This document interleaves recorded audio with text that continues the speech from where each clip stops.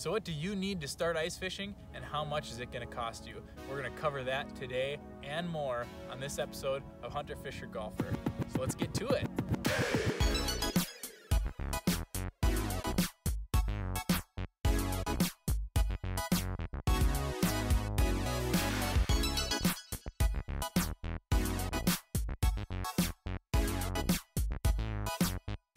There's one word that people like to call me, and that's cheap.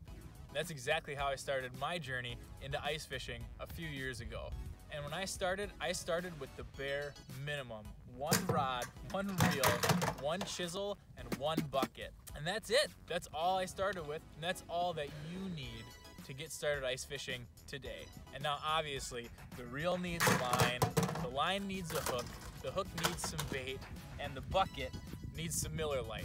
So we're gonna count that too as we keep going. Now you may be asking, exactly how much is this gonna cost me? But remember what I said earlier, I'm cheap. So the answer is not a whole lot. But before we get into the nitty gritty, remember to subscribe to my channel so you can get more outdoor videos from me, ice fishing, hunting, golfing, skiing, you name it, and I film it. And you can do that by clicking the subscribe button on YouTube or by clicking my little subscribe watermark down in the corner of the screen. But either way, let's get back to it.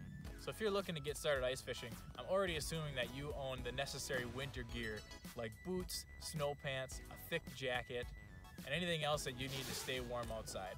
And I'm also assuming that you own things like a pair of pliers, a tape measure for measuring fish, and a car. Now your first rod and reel doesn't have to be anything fancy. Amazon sells multiple brands for under $20, which is great. And some already have line. A pack of jigs costs $2 or $3 at your local Fleet Farm, Dick's Sporting Goods, or any other bait shop. And a tin of wax worms is about the same, usually somewhere between $2 and $3. Now if you don't already have a bucket at home, Menards sells their green 5-gallon bucket for only $2.99. What a steal! I personally got my bucket from out of my parents' garage a few years ago, and I just never gave it back. So thanks, Mom and Dad. Now the only thing left to do is one of the most important things about ice fishing, and that's getting through the ice. A chisel at Walmart costs a little over $20. So after all that, you're officially through the ice, pole in hand, butt on bucket, hook baited, and ready to fish for a little under $50. That's not too bad. But now the next question is, how much fun do you really want to have? Here in Wisconsin, you're allowed to have 3 lines in the water at one time per person, technically per license, so you gotta buy a license too. A Wisconsin first-time fishing license is only $5. Now I personally love using one rod and 2 tip-ups for my 3 lines, and multiple vendors like Dick's Sporting Goods, Amazon, and Walmart sell many different brands of tip-ups for between $10 and $20, which isn't bad. Now you just need to bait your tip-ups, and usually you can buy enough minnows for a whole day out on the ice for about $5. I personally like to use a bowl with a lid on it to keep my minnows in when I go ice fishing, because number one, it's really easy to carry, lightweight, and it fits right in my bucket. And if you notice, I don't use a sled to pull anything.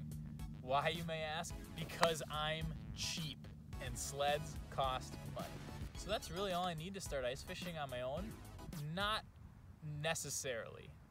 As the winter months trudge along and that ice gets thicker and thicker, chiseling gets harder and harder. So you're gonna eventually have to upgrade from a chisel to an auger. Now this is where the costs can skyrocket.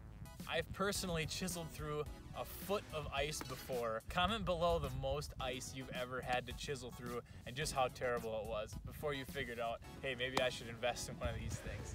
But you do have a few options. Number one, a hand auger. It's a hand-powered auger.